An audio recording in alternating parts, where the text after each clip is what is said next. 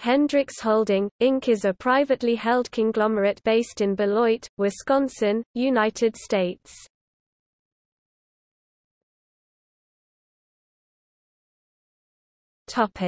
History and management.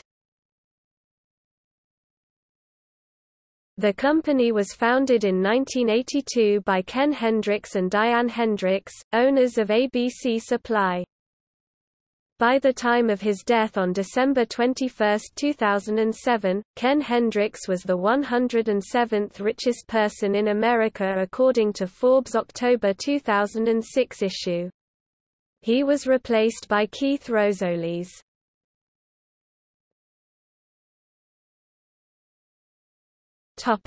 Operations and holdings.